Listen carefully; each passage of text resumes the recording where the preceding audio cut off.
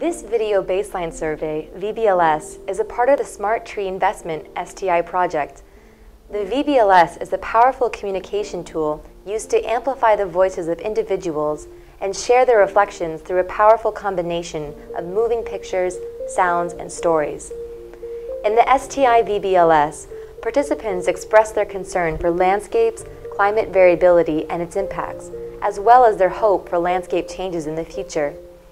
The results from the VBLS conducted at the beginning 2014 and end 2017 of the project aim to compare the similarities and differences in participants' attitudes and perceptions after 3 years and offer a chance to assess the influence of the project's interventions based on farmers' initial desires. In both 2014 and 2017, farmers identified agricultural land, forest land, and home gardens as the main local land use types. Each type functions as a source of livelihood, environmental protection, and water.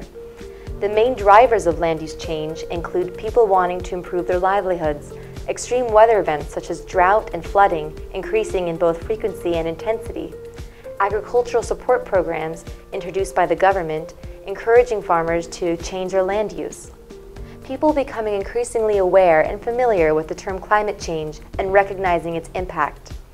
In 2014, most participating farmers expected the project to help them discover suitable farming systems and components which could bring them higher income, diversified products, and improved adaptation and resilience to extreme weather events.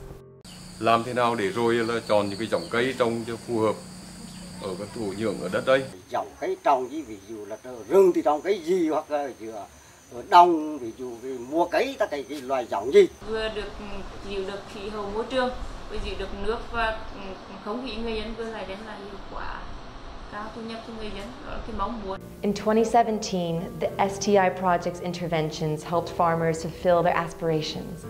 They now have smarter farming systems with multi-story systems that diversify their products.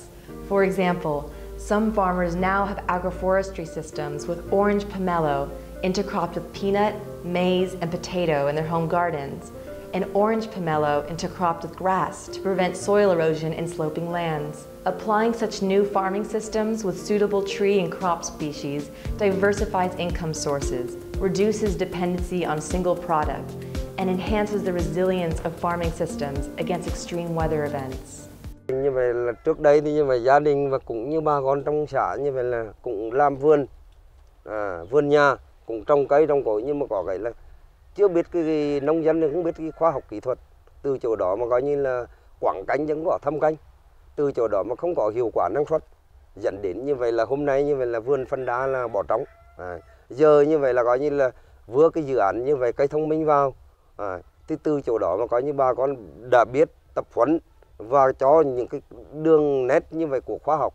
Nhưng mà trong các cái loài cây cam bưởi thì là diện tích đất bỏ hoang ít, mà những cái đất còn lại là họ thể trong ngô rồi là đậu rồi là rau là trong xén vào làm cho vườn thêm đẹp hơn.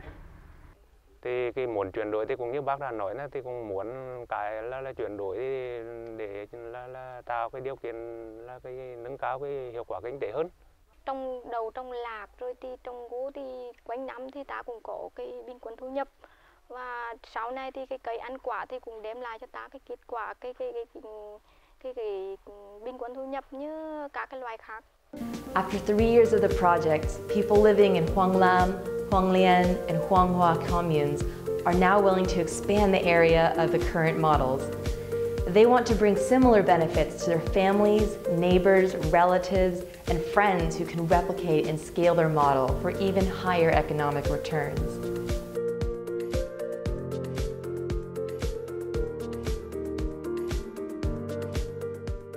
Để làm được những điều đấy thì muốn thì coi như là những cái hồ đi trước thì góp ý những hồ đi sau và động viên những hồ đi sau, để cùng nhau như vậy là đưa kinh tế.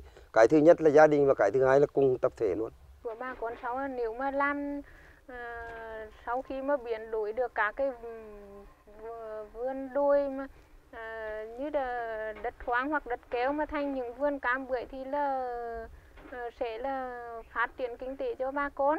Thì hiện nay ta trồng cam bưởi thì cái ăn quả vào trồng sen vào như ngô khoai chúng ta lấy ngắn nuôi dài. Trong thôn thì bà con sẽ áp dụng nhiều vào cái mô hình này. To reach that objective, farmers will need assistance and cooperation from the government, development projects, scientists, and enterprises.